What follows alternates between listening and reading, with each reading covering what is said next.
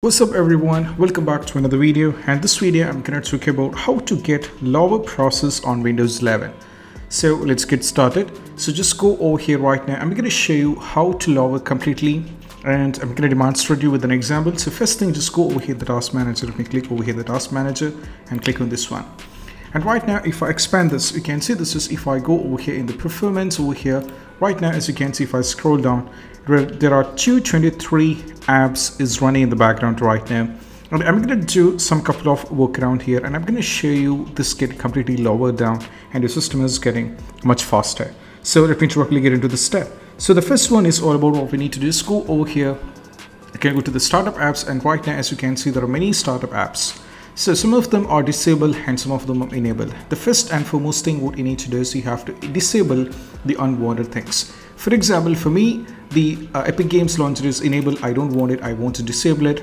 In the same way, the Microsoft should be disabled as well. The mobile device should be disabled. MS Edge should be disabled. OneDrive should be disabled. Phone link should be disabled as well. If I go over here, disable Riot client services, which I usually use a lot, so should be disabled as well.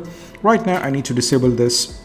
Steam should be enabled. And if I go for the Discord should be disabled, and the VG tray should be disabled, and also these things should be disabled. So the unwanted things from here in the startup should be completely disabled, and this is what you have to do as the first and foremost step. So after this, just close this and move to the next step. Next step is we need to press Windows and R key all together. So we just need to go over here, type services.msc, and this is what you have to do. And right now when you open this, this is how it looks like.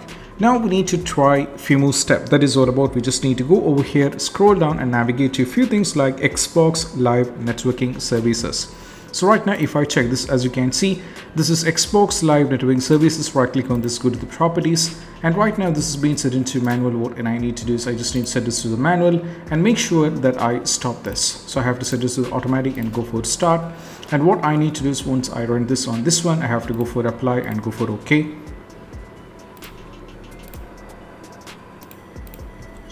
I'm going to change the startup type to disabled. So the first and foremost thing, what I need to do is just go over here in the Xbox Live Network Services, right click over here and go to the properties. And right now, as you can see, the service status is running. So I need to go over here and disable this. Once disabling is done, I have to make sure that the service status is stopped. And once afterwards, I have to go for the next one. That is Xbox Live Game Save. So I have to go to the properties. So make sure this is being set into the disable. I have to go for apply. And right now this is being stopped. So I have to go for OK. Next one, I have to go for Xbox Live Auth Manager. Right click on this one, go to the properties, go over here, change this to the automatic disable, and I have to make sure the service status is stopped. And also moreover, I need to also make sure one more thing, that is called BitLock drive encryption. So I need to go over here at the top. I just need to go over here at the top, scroll down and navigate to BitLock drive encryption service. Right click over here and go to the properties. Make sure this is being set into disable, and I have to go for apply and make sure the service status is stopped. Parallelly, I have to go for the next one, that is connected user experiences. So I have to scroll down and navigate to the connected user experiences over here. I have to right click on this one and also go over here to the properties and make sure this should be disabled over here as well. Go for apply and go for OK. And also I need to make sure it is stopped. If it is running, we need to make sure it is stopped, and that's what we have to do. Once it is stopped, we just need to close this and move to the next one. Next one is download maps manager. Over here you have to scroll down and navigate to over here for the download maps manager. So scroll down over here and you can find the download maps manager somewhere else here. So scroll down over here and you will be able to find it here. So the downloads map manager should be here. So yes, it is here. Right click on this one, properties, and go over here to the disable. Over here you have to set into disable, go for apply and make sure it is stopped. And the next one is all about what we need to do is parental control. If the parental control is not enabled, we just need to disable it. So scroll down and navigate to parental control over here. Now we just need to right click on this one and we have to go to the properties, set it to disabled. Over here we need to set it to disable, go for apply and make sure it is stopped. And also we need to go for valid services. And also we have one more step over here, which is called phone services. Right click on this one, go over here to the properties, change this to disable, go for apply and go for OK. And also the last and the least one is all about the valid services. So if you find anything named valid services somewhere else here, we just need to turn this off as well. So go over here, right click and go to the properties, make sure this should be disabled and go for apply and also make sure it is okay. And once all these things are done, we just need to close this and move to the next step. Next step is all about just go over here in the run. We need to do like this, just type run and you have to press enter. And right now we need to type over here that sysdm.cpl, right click on this one and we need to go over here into the advanced, and what we need to just go over here settings. And right now over here what we need to do, just only keep these things like animate in the task manager in the taskbar, which means animation in the taskbar, and should be check or put a check on shadows, show shadows under the windows, put a check on show thumbnails instead of icons, and also smooth edge of the screen frame. Rest everything can be disabled and go for OK. And once everything is done, you need to check. Next step is all about just go over here, type on run command and you have to press on this one, and we have to go over here for the ms config and you have to press enter.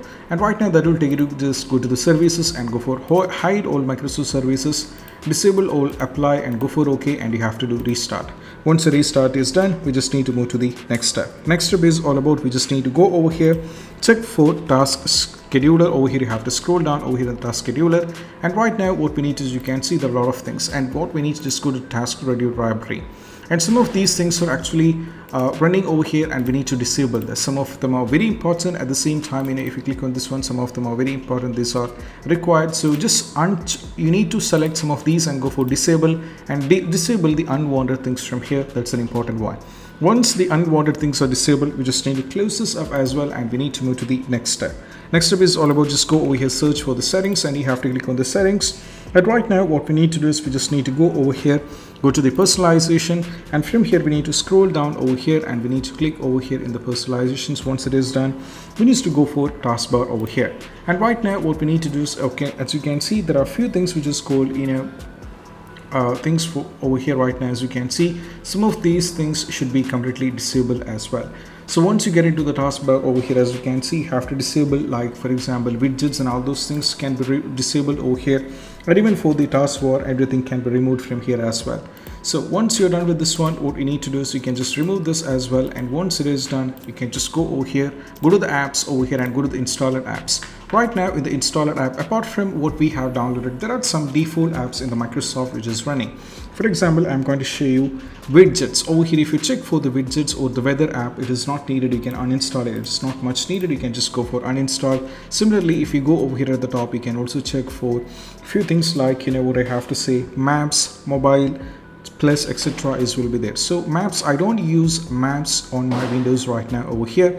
So if I find anything related to the maps, I don't need, just go over here, uninstall it. And also if I go over here at the top, I can also go to the top for any other apps like mobile plus. For example, you can scroll down and navigate to mobile plus. So if you find anything called mobile plus here, you can just remove it as well. So just remove unwanted things from here. That's what you have to do, and we need to close this.